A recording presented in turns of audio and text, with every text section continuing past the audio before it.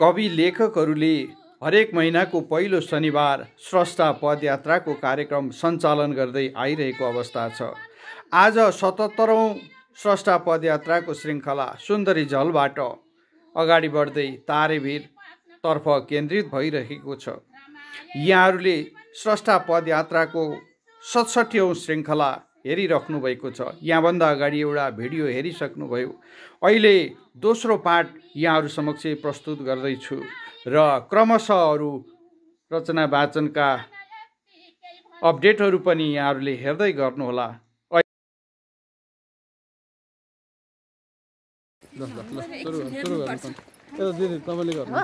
म भोजपुर दिङलातेमा हुर्केकी हुँ, दलगाउँमा जन्मेकी हुँ। म पूर्वेली भाकामा एउटा गीत गाउँछु है सर। हुन्छ हुन्छ ल। अरू नै तारे नि बरु नै तारे एलाई दुध खुसी तर नै छ छेउ काटी रुमाल च्याट्टै। अरू नै तारे नि बरु नै तारे एलाई दुध खुसी तर नै छ छेउ काटी रुमाल च्याट्टै। कहाँको जन्म नि कहाँको मरण एलाई कता हो मर्नै छ छेउ काटी रुमाल च्याट्टै। हरमा हरानी हारमुनी बाजा एलाई दाम पर्यो हजार छेउ काटी रुमाल च्याट्टै। पहाडै खोपेनी निस्केकी होइन एलाई छन् मेरा दाजु भाइ छेउ काटी रुमाल च्याट्टै छेउ काटी रुमाल च्याट्टै।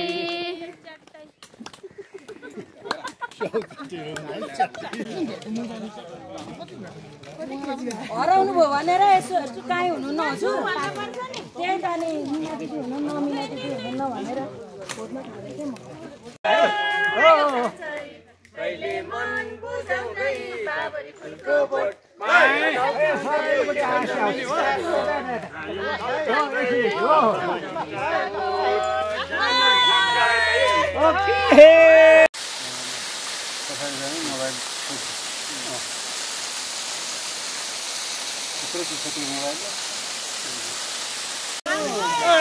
किन्दारे झर्ना हामीलाई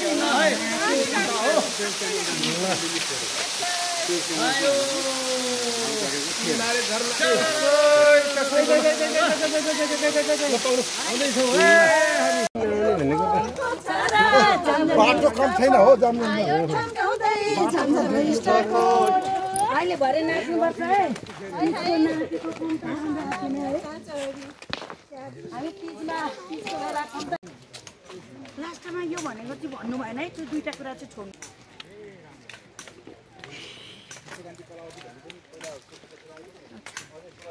2 रुपियाँ किनेर आउँथ्यो।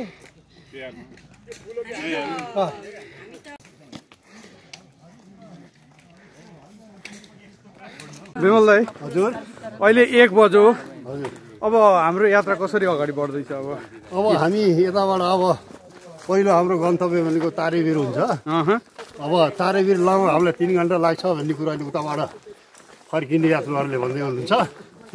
तारेभिरमा हामी अलिकति केही बेर विश्राम गरेर त्यसपछि हामी 42 घण्टातिर लाग्छौँ। अलि 7:30तिर चाहिँ नि 42 घण्टा पुगिन्छ होला। यहाँ बिचमा अलिकति अलमल भयो जस्तो पनि भयो। यो प्राविधिक पाटो के होला सर? यो प्राविधिक पाटो चाहिँ नि बाटोको अलिकति हामीलाई अज्ञानतावश भन्नुभयो। बाटो त 2टा बाटोहरू छ। हामी अलिकति लामो बाटो र त्यो पिचको बाटो हामीले छान्नाले अलिकति हामीलाई दर्जनले 1.5 घण्टा जान र आउन फर्किन पर्या भएर यो अलिकति समय खाइदियो। हामी सुन्दरी जलमा भेला भएर 9 बजे निक्ल्यौँ होइन यहाँबाट। सुन्दरी जल 9 बजे। 2 चरणको रचना वाचन पनि फिल्डमा भयो। अब बाटो अलिकति कन्फ्युजन भएको हुनाले अब समय अपुग हुनाले अबका रचनामा केही सेन्सर होला। रचना वाचनमा सेन्सर गरेर जानु सकिन्छ होइन, समय बचाउनु पनि पर्छ। जङ्गलको बाटोमा जान रचना पाठ जानु पनि सकिन्छ। अनि विधान यो चाहिँ नि सभा भेलाले अथवा यो टोलीले विधानको मस्यौदा पनि पास गर्ने भन्ने कुरा थियो। अब यो चाहिँ त्यसको लागि चाहिँ 15 मिनट हामीले विश्राम गर्नुपर्छ जस्तो मलाई लाग्छ। हजुर, एकचोटि सर विधान सुनाएर धेरै साथीहरूले प्रतिक्रिया पनि दिइसक्नु भएको छ। त्यो प्रतिक्रियामा संशोधन पनि भइसकेको छ भने सरले एकचोटि सुनाएर आजकै यस हाम्रो यात्राबाट यहाँ भेला हुनुभएका हामी 24 जना छौँ। त्यो विधान चाहिँ नि आज स्वीकृति गराउनुपर्छ जस्तो मलाई लाग्छ। अब हाम्रो शीतल दाइले के भन्नुहुन्छ? यो स्रष्टा पदयात्राको क्रम त धेरै अगाडिदेखि चलिरहेको छ, 6-7 वर्षदेखि होइन। र सयौँ 150 भन्दा बढी स्रष्टाहरू यहाँ जोडिनु भएको छ। 24 जनाले मात्रै अब यो विधान पारित गर्दाखेरि न्यायोचित होला कि के भन्नु होला अरू बाँकी साथीहरूले? अब अनुमान के गर्न सकिन्छ? अब जहाँसम्म मैले यात्रा सुरु गरेँ त्यसपछिको यात्रामा चाहिँ मेरो अनुभव के छ भने अब सधैँ सबैलाई चाहिँ अनुकूलता नमिलेर कहिले कोही छुट्ने कहिले कोही छुट्ने भइराख्नु भएको छ। अब सधैँ एकैचोटि सबैलाई यात्राकै क्रममा चाहिँ नि अलि भेला गरेर जुटाउनु चाहिँ मुस्किलै पर्ला, कोही न कोही छुटिहाल्नुहुन्छ। अब त्यसो भएको भएर अरू साथीहरूले त्यही माइन्ड गर्नुहुन्न कि छुट्टै भेला डाक्नुपर्ने हुन्छ कुनै समारोह आयोजना गरेर। किनकि यो त धेरै महिनादेखि भनिराखेको कुरा छ। विधानको मस्यौदा पनि पढ्न हेर्न अध्ययन गर्न दिएको 1 महिना जति भइसक्यो। किनभने हाम्रो जुन ग्रुप छ स्रष्टा पदयात्रा टोली त्यसमा हामीले विधान राखेर अनि साथीहरूसँग संशोधनको मागसहित आफ्नो विचार मागेका पनि छौँ र साथीहरूले दिनु पनि भएको छ, त्यसलाई समेटेका पनि छौँ भने अब भेला गर्दा त्यति हामी पछाडि पर्छौँ कि समयमा दर्ता भएन भने हामीलाई नै अप्ठ्यारो पर्ने भएको हुनाले अगाडि बढाउँदा राम्रो हुन्छ जस्तो लाग्छ। यात्रा धेरै गरियो, अब विधिवत ढङ्गले गरौँ भन्ने अभिप्राय। विधिवत रूपमा जाँदाखेरि किनभने हामी संस्थागत हुन्छौँ अनि सबैतिरबाट हाम्रो रेकर्ड पनि हुन्छ र हामी संस्थागत हुँदाखेरि धेरै तिरबाट हामीलाई केही फाइदा पनि हुन्छ होला। संस्थाले मान्यता पनि पाउँछ। घनश्याम दाइ, हजुर अब हामी आजको यात्रामा 24 जना छौँ। अघिल्लो यात्रामा हामीले पर्वतमा गरेका थियौँ होइन, त्यहाँ पनि अब निकै ठुलै सहभागिता रहेको थियो।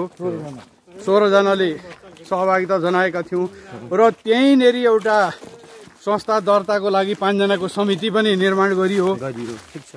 गङ्गा भेटवाल वकिल गङ्गा भेटवाललाई मस्यौदा बनाउने जिम्मा दिए अनुसार मैले त्यो मस्यौदा बनाएर छलफलको लागि स्रष्टा पदयात्राको ग्रुपमा 1 महिना अगाडि नै प्रस्तुत पनि गरेको छु होइन। छलफल पनि भइसकेको छ।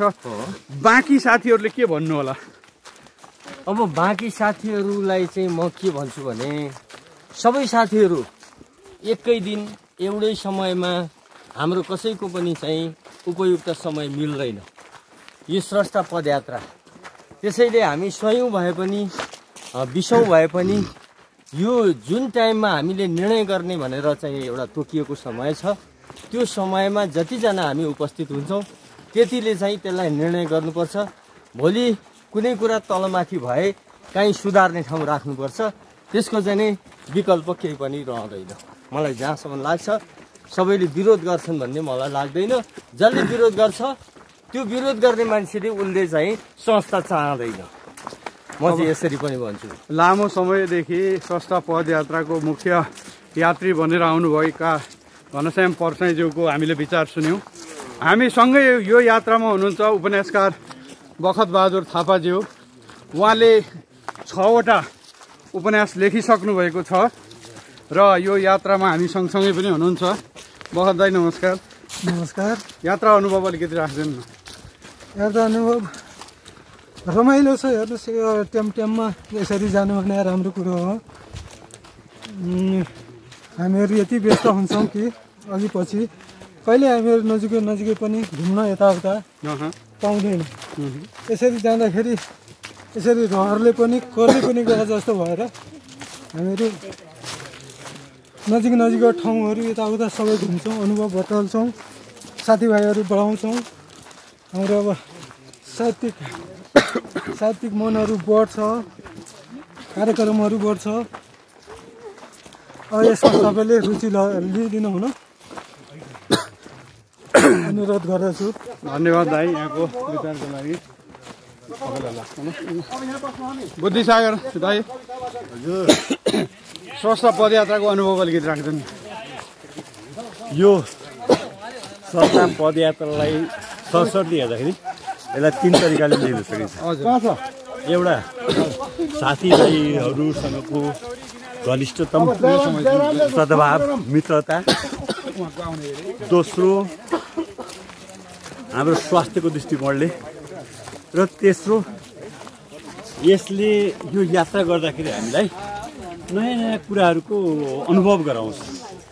त्यो अनुभवलाई हामीले आफ्नो फेरि नयाँ सृजनामा पस्किन सक्छौँ र यसले गर्दाखेरि यो बहुआयामिक छ भन्ने यसलाई हामीले हटाउन मिल्छ।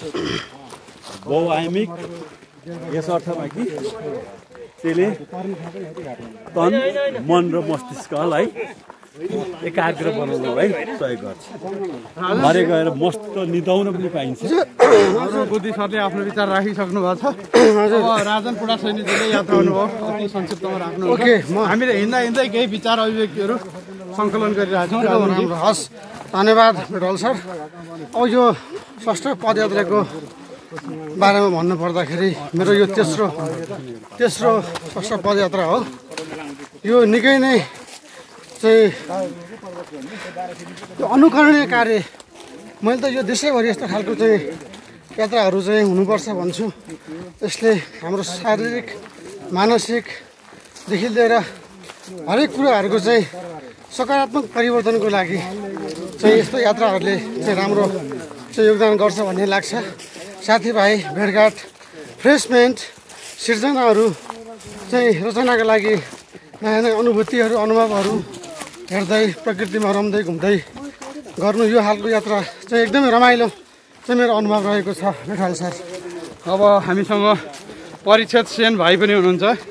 उहाँले योभन्दा अगाडि पनि षष्ठ पदयात्रामा आफ्नो उपस्थिति जनाइसक्नु भएको छ। आफ्नो अनुभव अलिकति राखिदिनु। नमस्कार। यो षष्ठ पदयात्रामा चाहिँ म यो सेकेन्ड टाइम हो। फर्स्ट टाइम हामी सूर्यविनायकको यात्रामा गएको थियौँ। म एउटा फिल्म मेकर हो र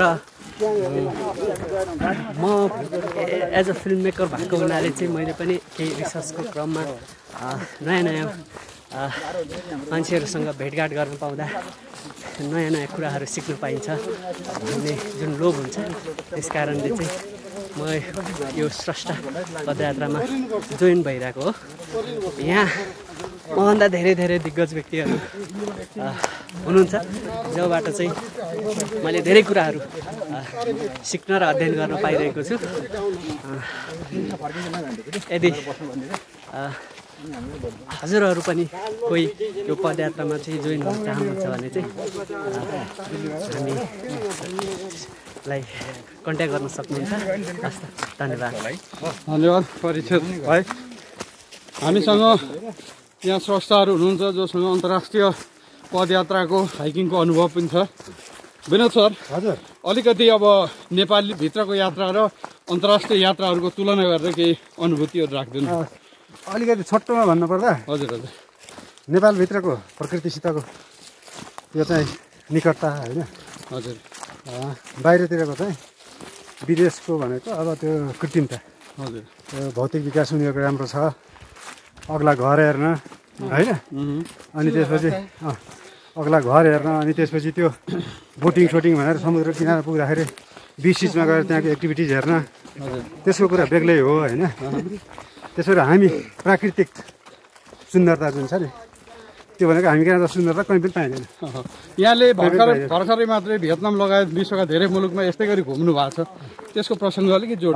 धेरै त होइन, म 2-4 देशमा पुगेको छु, 2-4 देशमा घुम्नका लागि गएको छु, छोटो लामो भ्रमण गएको छु। त्यसमा एउटा त हामी समुद्र नभएको हुनाले हामीलाई समुद्रले आकर्षित गर्छ। समुद्रको एक्टिभिटिज हेर्न, समुद्रको छालमा एकछिन गरी हेर्न, रमाउन, समुद्रमा यसो गोडा राखेर अलिकति त्यसको छालसँग निस्किन, त्यो चाहिँ त्यसको अलिक स्वाद आउँछ, त्यसको कुरा बेग्लै हुन्छ होइन। जहाँ गए पनि हामी त्यस्तो खोज्छौँ, समुद्रको किनार खोजिरहेको हुन्छौँ। अर्को कुरा चाहिँ यहाँभित्रको भनेको त सबै चिज छ हामीसित के, हामीसित खालि व्यवस्थापनमा हामी कमजोर छौँ। हामी चाहिँ यसलाई हामीले यो पर्यटकीय दृष्टिकोणले यसबाट लाभ लिन सकिरहेको छैनौँ, मान्छेहरूलाई आकर्षित गर्न सकिरहेको छैनौँ। यहाँ यस्तो छ हाम्रो भनेर चिनाउनै सकेका छैनौँ। अस्ति भर्खरै म एउटा बुद्धिस्ट कन्ट्रीमा गएँ, मैले त्यसलाई हानिरहेको छ क्या मलाई। त्यहाँको टुर गाइड जसले उसो देश घुमाइरहेको थियो हामीलाई, बुद्धिस्ट कन्ट्री हो होइन। लुम्बिनी नेपालमा त पर्छ भन्ने उसलाई थाहा छैन। उसलाई हाम्रो छिमेकी मित्र राष्ट्रको बुद्धसित जोडिएका ठाउँ उसलाई थाहा छ। उसको नाम लिएर उसले भन्यो होइन, फलान ठाउँ त नेपालमा होइन नि भनेर। तर Lumbini is birth place of Buddha भन्ने चाहिँ उसलाई थाहा छैन। किन त भन्दा हाम्रो कमजोरी भयो त्यो कुरा हामीले बाहिर पठाउन सकेनौँ। हामी कहाँ यस्ता यस्ता चिज छन् भनेर प्रमोसनै छैन। स्रष्टाहरूले यो कमजोरी हटाउन के चाहिँ गर्न सकिएला? स्रष्टाहरूले गर्ने भनेको त यही हो भनेर पब्लिसिटी गर्नु। यही हो, यो यस्तो भनेर हामीले चाहिँ हाम्रो ठाउँहरूको प्रचार प्रसार गर्ने हो। स्रष्टाले के गर्न सक्छ र? लेख्ने हो, सिर्जना गर्ने हो। आफ्नो सिर्जना मार्फत हाम्रो यहाँ हामी यहाँ देख्छु मैले बुद्धवाद बर्न इन नेपाल भनेर होइन, Mount Everest tallest mountain in the of the world भनेर यति बेला हाम्रो यहाँ ट्रकमा बस्नु लेखेर काम छैन कि। त्यो चिज बाहिर सेल गर्न सक्नु पऱ्यो। त्यसो भएर हामीसँग भएका चिजलाई पनि बेच्न सकेका छैनौँ, त्यसको प्रमोसन गर्न सकेका छैनौँ, त्यसबाट लाभ लिन सकेका छैनौँ। जबकि अरू मुलुकहरूले, हाम्रा छिमेकी मुलुकहरूले हाम्रा चिजहरूलाई बेचेर देखाएर उनीहरूले फाइदा लिएका छन्। उनीहरूको आफ्नो त छँदैछ गरेका छन् भन्दा यो टुरिज्म भनेको प्रमोसन प्रचार प्रसारले नै हुने रहेछ। हामी सर्जकहरूले के गर्ने त भन्ने तपाईँलाई भनेको सन्दर्भमा हामी यसरी हिँड्छौँ, हाम्रा डाँडा काँडा गाउँ बस्ती घुम्छौँ, चार्छौँ भने यो विषयमा हामीले लेख्नु पऱ्यो। त्यो लेख्ने क्रममा यी कुराहरू, यस्ता कुराहरू भने यी कमिजहरू आउला त अन्त पढेर यो फेरि यसै गर्छन् भन्ने त छैन। त्यही पनि हाम्रो आत्मसन्तुष्टिको लागि हामीले गर्न सक्ने भनेको यति मात्रै हो। यसको इन्फर्मेसन जाने भयो। हो, बुद्ध भनेको नेपालको लुम्बिनीको यात्रा गरेर बुद्धका बारे लेखौँ। त्यसलाई चाहिँ हामीले अङ्ग्रेजी भाषामा अनुवाद गरौँ, अङ्ग्रेजीमा लेख्न सकिले अङ्ग्रेजीमा लेखौँ र चाहिँ बाहिर त्यसलाई चाहिँ पठाउन सक्यौँ भने त्यही हो हाम्रो भूमिका। यहाँको पनि आफ्नो यात्रा अनुभव अलिकति राख्दैन। यहाँले त नेपालका लगभग सबै ठाउँ घुमि पनि सक्नु भएको। हजुर, अलिकति यात्रा अनुभव चाहिँ कस्तो सुनाम, के सन्दर्भमा सुनाम? यात्रा गर्दाखेरि आफूलाई कस्तो फिलिङ भयो? अब नेपालको दृश्य कस्तो रहेछ होइन? नेपालको दृश्य त एकदम सुन्दरताको चाहिँ कुरा गर्नै पर्दैन, सबैलाई थाहा भएको कुरा हो।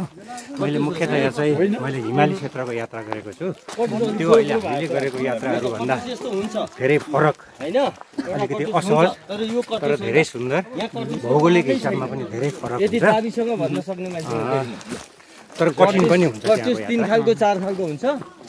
तर यो अलि नौलो के हुन्छ भने त्यहाँको जनजाति बासिन्दा, त्यहाँको रहन सहन संस्कृति हामीले तल्लो पहाडी क्षेत्र र तराई क्षेत्रमा देख्ने भन्दा फरक पनि हुन्छ, भौगोलिक रूपमा, सामाजिक रूपमा, सांस्कृतिक रूपमा, सबैमा। यो टोलीसँगको अनुभव अलिकति राख्दैन? यो टोलीसँगको अनुभव त यो विशुद्ध एउटा साहित्यिक रचना गर्ने उद्देश्यले नै भनौँ न, प्रमुख रूपमा चाहिँ त्यो गर्ने उद्देश्यले यहाँ नजिक रहेका अथवा चाहिँ सहरी क्षेत्र, नेपालको सहरी क्षेत्र जहाँ सजिलै पुग्न सकिन्छ, 1 दिन 2 दिन हिँडेर पनि पुग्न सकिन्छ, त्यस्तो ठाउँको त्यहाँको सांस्कृतिक सम्पदाहरू के छन्, भौगोलिक अवस्था कस्तो छ, जनजीवनबारे के छ भन्ने बुझ्नलाई यसले सजिलो बनाएको छ। र त्यसमा चाहिँ सबैले लेखिदिने हो भने त्यो क्षेत्रको समृद्धिको लागि पनि सहयोग हुन्छ। धन्यवाद सर। नेपाल सर नमस्कार। नमस्ते। यहाँको यात्रा अनुभव अलिकति राख्दैन? म चाहिँ यो बिचमा अलिकति ग्याप भएँ, निरन्तरता दिन सकिनँ मैले। योभन्दा अगाडि एउटा यात्रामा सहभागी थिएँ, अलिकति अगाडि 3-4 महिना अगाडि हो। त्योभन्दा अगाडि 2-4 पटक सहभागी भयो। रमाइलो छ यो। एउटा प्रकृति प्रेमी समूह भन्नेमा पनि पहिला गइन्थ्यो। त्यो यो धेरै समानता छ, प्रकृतिको काखमा नजिकबाट, प्रकृतिलाई एकदम नजिकबाट निहाल्दै, छाम्दै, चुम्दै, प्रकृतिसँग एकदम अमुक बात मार्दै हामी यात्रामा हिँड्नुको मजा लिन पाइएको छ। त्यसको लागि हामी सबै धन्यवाद। यी सबै यात्राहरूबाट पर्यटनको पनि विकास हुनुपर्छ भन्ने हाम्रो उद्देश्य रहेको छ होइन। यहाँले नेपालभन्दा बाहिरको पनि धेरै अनुभव पनि लिनुभएको छ। नेपालको पर्यटन विकासमा यो किसिमको यात्राले के भूमिका खेल्ला कि नखेल्ला सर आफ्नो? होइन त्यो भूमिका नखेल्ने भन्ने त हुँदैन। अब कम बेसी होइन मात्रात्मक आफ्नो ठाउँ छ, तर गुणात्मक यसको भूमिका अझ बढी हुन्छ भन्ने मलाई लाग्छ।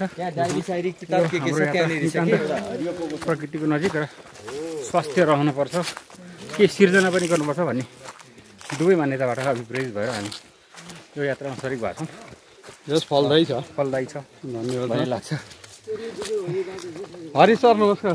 हजुर नमस्ते नमस्ते। हामीसँग हरिश कल्पेज्यू पनि हुनुहुन्छ।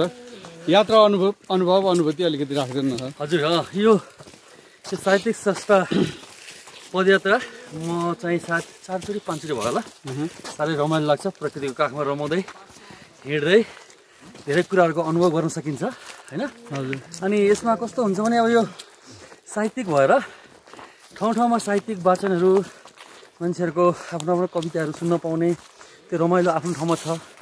अनि अब चारैतिर हेर्न पाउने पुरा प्रकृतिको काखमा अब हामी एक्लै दुग्लै कस्तै आउँछ, यहाँ आउँदैनौँ नि। त्यो भएर त्यो एकदमै हाम्रो लागि स्वास्थ्यको लागि धेरै राम्रो हो यो भन्ने लाग्छ होइन रुबीजी?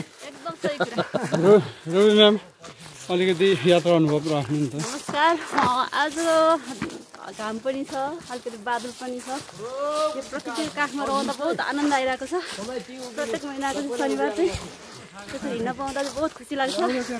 यात्रा सँगसँगै साहित्य पनि सँगसँगै भएको हुनाले त्यो चाहिँ अझ धेरै राम्रो भएको छैन, सुगन्ध भइरहेछ। र यो भिडियो हेर्नु नि सबैलाई आग्रह गर्न चाहन्छु कि हामी सबैजना मिलेर फेरि यात्रा गरौँ, आन्तरिक पर्यटन बढाउँ। धन्यवाद। यहाँले त जापानका पनि निकै डाँडा घुम्नु पऱ्यो भन्ने सुनेको छ। जापानमा घुम्दा कस्तो हुँदो रहेछ, नेपालमा घुम्दा कस्तो हुँदो रहेछ? यहाँ घुम्दा चाहिँ अर्कै छुट्टै माटोको सुगन्ध आउँछ। यहाँ चाहिँ त्यहाँ चाहिँ अलिक चिसो पनि क्या। अब सँगसँगै त हिँडेको छ नबोल्छ न राम्रोसँग कम्युनिकेसन हुन्छ। त्यहाँ पुग्यो आयो त्यति मात्रै उताको चाहिँ यहाँको चाहिँ आफ्नोपन छ क्या, आनन्द छ। यात्रा अनुभूति अलिकति राख्दैन। यो यात्रा बहुत अत्यन्त रोमाञ्चक, साह्रै चाहिँ मतलब फलदायी, साहित्यिक र एकदम चाहिँ सांस्कृतिक त अलिक कमै छन्। जस चाहिँ यो मेमोरेबल धेरै छ सर। पकेटमा राखौँ।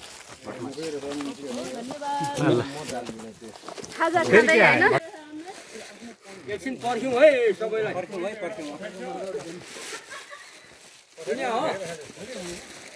मिश्र सर एकछिन पर्खिनुपर्छ सबैलाई।